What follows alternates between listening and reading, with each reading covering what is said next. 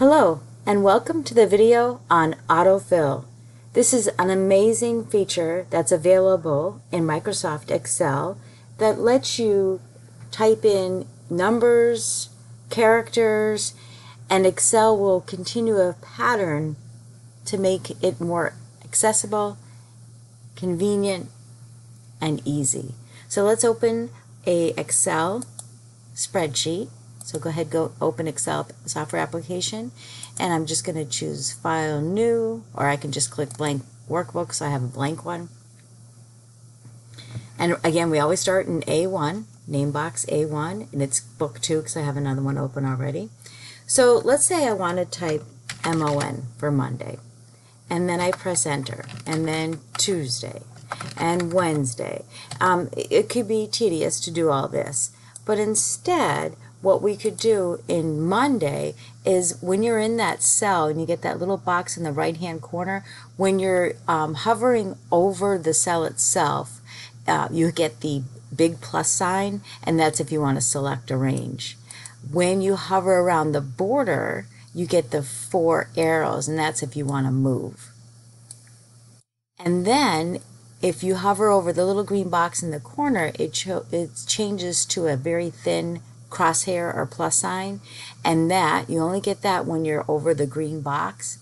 And what you'll do is you'll hold and drag down, and as you drag down, it's continuing the pattern that you started.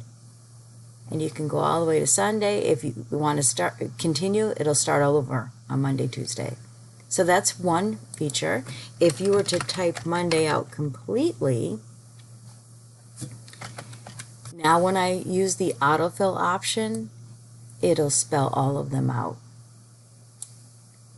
Doesn't fit. You can see Wednesday doesn't fit. So remember the boundaries, just double click and it'll fit. Now if I want to type in Monday, and then I want them all Monday, what I would do is click this little button here, which is the autofill options. It's automatically set for fill series, so it's filling your series. I could choose copy instead, so I get all Mondays. Now this time I'm going to go across because the fill handle works down and it also works across. So I'll type Jan, and then again, I don't even have to press enter. I can go right over to the crosshair, the thin one, and drag across. And I'll go to October, or we can continue to December. And again, it would start all over again. Now on this one, if I were to spell it out and then use my autofill, again, it goes across. Some of them don't fit, but that's okay. Now if I wanted it to always be January, when I drag it across, I would have to use that autofill options and choose copy series so that they're all the same.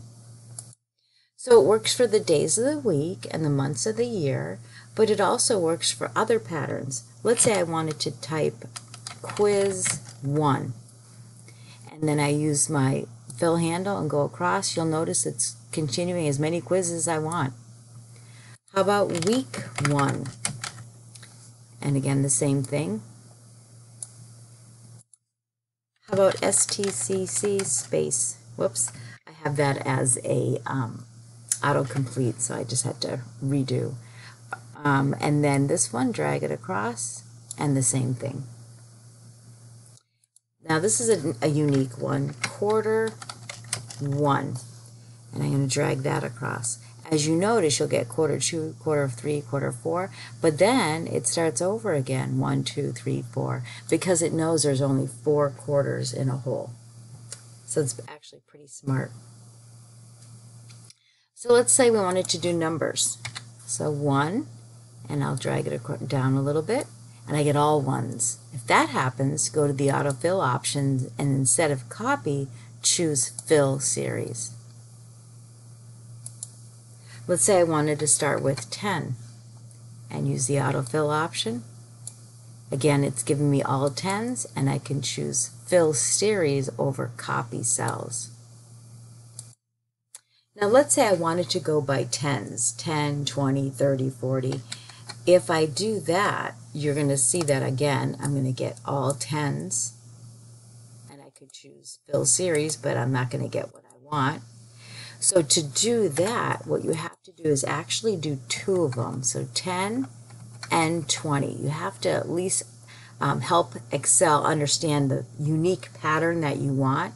So I'm going to select both the 10 and the 20. Now when I use my fill series, it'll go by tens. So if this one I wanted to go by hundreds, I have to do 2 first, so it'll understand my pattern. Select both of them, then use your fill handle. So if it's something unique, you have to at least do 2 so it understands the pattern. So let's do a date. So I'll type in January 1st, 2019, and it filled in the 19 for me, or the 2019, I just typed 19, and I'll use my fill series, and it continues all of the rest up to January 7th. Now, if I wanted to go weekly, and I typed in the first one, I would type in the next one, which would be 8. Now select both of them and use your fill handle.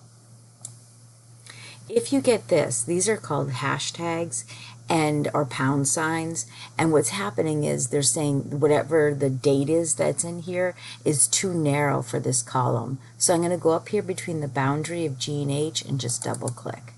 And you can see that it went weekly. Now another thing that you can do if, let's see, I'll come back here and I put in the date, January 1st, and I'll put 2023, but I want next February 1st, then March 1st. I want the 1st of every month. So if I go ahead and select here, I'll go to 12, then I'll click this autofill options, and instead of fill series, I'll request fill months. So I get the 1st of every month, and again, I just need to select the boundary to make sure it can fit. The other one, if you typed in Monday and you wanted it to be all Monday through Friday only, not Saturday and Sunday, what you would do is you would click the autofill options and you would choose weekdays. And you have just Monday through Friday, no weekend.